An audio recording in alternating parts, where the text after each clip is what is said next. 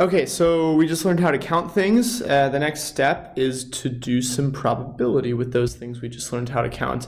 And I think there's a high probability you're going to know what's going on. Haha, what a joke that was. But seriously, probability is like extremely intuitive. And so this section will be very easy.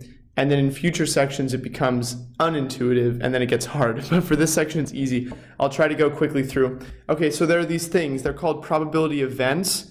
I'm going to be calling it A in later definitions, like the probability event A. And this is like the stuff you care about happening. Stuff you care about happening. So for example, maybe a probability event would be, what's the probability of drawing an ace out of the deck of cards? Or what's the probability of rolling a 6? That drawing the ace is our A, our probability event. That drawing the 6, or rolling the 6, is our A, the probability event. So our definition for probability is the stuff in A, in other words, the stuff we actually care about happening, over the total stuff. And I'm using very intuitive definitions because I think this just kind of makes sense. Like for example, if I want to roll a 6, there's only one way that can happen, but there are 6 total ways I can roll the die, so 1 out of 6. All right, so we also have these things called odds.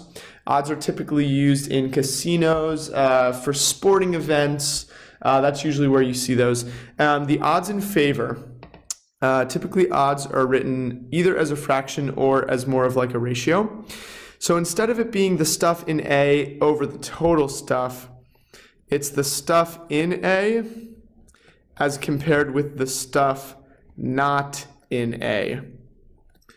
So the odds in favor, the stuff you actually want to happen is going to be on top. Here's the stuff you don't want to happen. It's not the total things, it's the stuff you don't want to have happen. If you add up these two, what will it equal? The total. And then, I'm recording at home and the call to prayer went off. Anyway, so the odds against, it's just exactly the opposite of odds are in favor. So the stuff not in A is on top, and the stuff in A is on the bottom. All right, enough definitions. Probably thinking about this in terms of probability event is a little bit confusing. I think even if you were a little confused with these definitions, once we get to the examples, you'll see what's going on. So let's look at an example here. Roulette. So like I said, probability, odds, and things like that is typically used in casinos, and it's very fun, I think, to figure out the probabilities of different games. So in roulette, that's the one with the wheel that you always see in movies. They put the ball in and they spin the wheel, and the ball is going to land in one of these different slots. And there's a green 0 slot, and then you also have 1 to 36.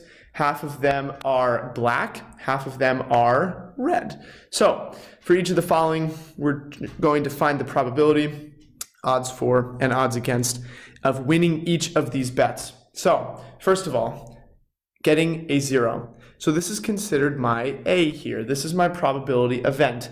How many things are in A? Well, there's just one, getting a 0. There's only one way to get a 0. It's only one slot. But that's out of how many total? Now let's just be careful. We have a 0 slot, and then we have 1 through 36. So there's actually 37 possible total slots. And 0 is just one of them. So 1 out of 37. Now let's do the odds for and the odds against. So the for, remember, is the stuff in A compared with, and I'll write it with the colon this time because that's actually how you usually see odds, compared with 36. Now, why did I put a 36 here and not a 37? Because remember, for the probability, which is what I'm doing here, this is the total. But for odds, we don't compare with the total. We just compare about the number of things that aren't in probability event A. Notice that 1 plus 36 is 37, so they should add up to the total. The odds against are going to be 36 to 1. I just flip it around. This is the stuff that I don't want. Okay, next, getting an odd number. Well, let's see. between 1 and 36. You can count this out. I'm pretty sure there are 23 odd numbers. No, what am I thinking? I'm pretty sure there are 18 odd numbers. That sounds better. So basically 36 divided by 2 is 18. And that's out of the total of 37. So notice, here's where casinos make their money. Let me get my calculator real quick. Getting an odd number is kind of the easiest bet you can win. It's almost 50-50, but it's just slightly less. So you have a 0.49 probability of getting an odd number. And this is how casinos make their money. They always make the bets just a little worse off for you. That's the whole reason they've added this extra 0 slot. If they had made the bet 50-50, then they wouldn't win money. But since they make it just a little less than 50-50, the house is going to win. Okay, so the odds for, let's continue that column down here, 18 to 19, because there are 18 ways you can win, there are 19 ways you can lose. The odds against, 19 to 18, just flip it around. Okay, there are these other weird bets you can make in the game of roulette. I googled this one time. There's a street, 1, 2, or 3. So obviously the probability here is 3 out of 37. That would be 3 to 34. And then odds against would be 34 to 3. What about getting the first dozen? So here again, it's just some random bet. Here you have 12 possibilities out of 37. Odds in favor 12. And then obviously there are 25 ways of losing. So that makes the odds against 25 to 12. Is this like absurdly easy? Let's just not even discuss this last one because you said I was making these videos too long. The other one is just 4 out of 37. So like probability is really easy, right? It's really intuitive. You just have to kind of remember how odds work. Now, there's one more way that probability is calculated.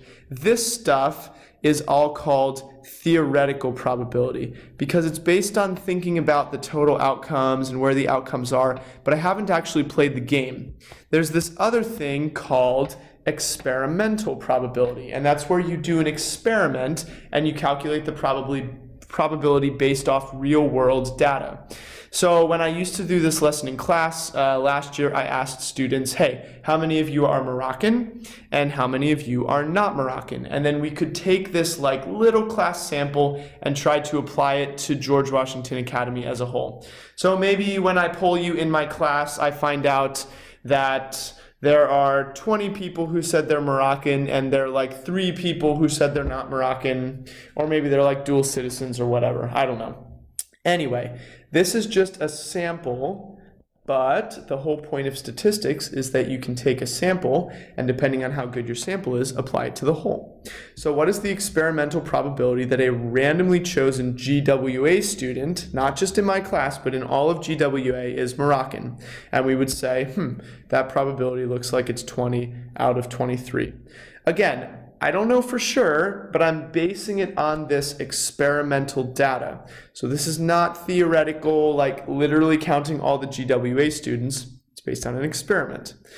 Now, according to the GWA website, 60% of the students are Moroccan. Does this match? So let's actually calculate what percent this is. 20 divided by 23 is 87%. This is higher than the website claims. How does that make sense?